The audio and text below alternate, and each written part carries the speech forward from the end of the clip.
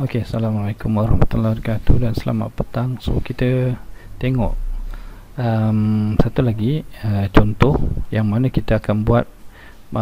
Kita tengok kesan bila kita pindahkan data daripada memori kepada memori, alamat memori yang lain. Ini adalah address memory address. Okey, ini pun memory address.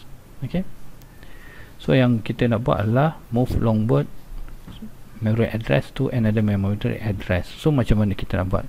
First sekali kita kena loadkan data ni ke dalam address tersebut.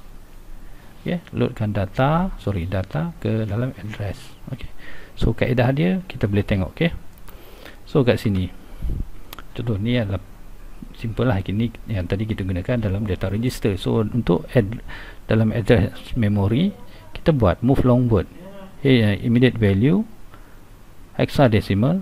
Okey, untuk size long word ke dalam untuk alamat 2000 ataupun long word ke dalam alamat 2010.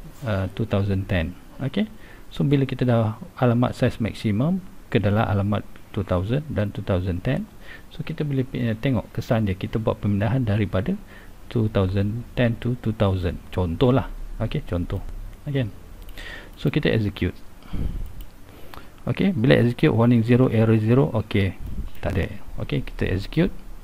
Okey, bila kita execute ni sebabkan kita nak tengok pada kesan dia pada alamat 2000 dan 2010. So macam mana? So kita pergi dekat option, tengok dekat view, pergi dekat memory. So di sini memory. Okey, kita melibatkan address 2000 dan 2010. So kat sini kebetulan lah. Katakan kalau tak betul kita type. Okey, ni 1000, alamat 1000, origin 1000. Okey, ataupun sebabkan kita gunakan address 2000, kita type kat sini 2000. So inilah 2000. Kalau kita baca 2000 until 2000F. Okey, then 2010. Okey, so kita execute single step. Kita buat seperti biasa single step dan tengok kesan dia kat sini contoh. Okey, kita move long word h 1 2 3 4 5 6 7 8 to 2000. Okey, then now 2000 dia dapat long word size 1 2 3 4 5 6 7 8. Okay, and then kita buat lagi, kita execute ABCD 2010. So ABCD 2010. So sekarang kita movekan daripada value data daripada address 2010 to 2000. Okay, word size. So apa yang berlaku pada 2000? Tengok. Okay, sekarang ni 1 2 3 4. Okay, bila kita execute kita akan dapat AABB. So kita pindahkan data ini ke sini sebab ini adalah word size. So itu adalah word size. Kalau nak long word untuk byte, kita cubalah masukkan word byte.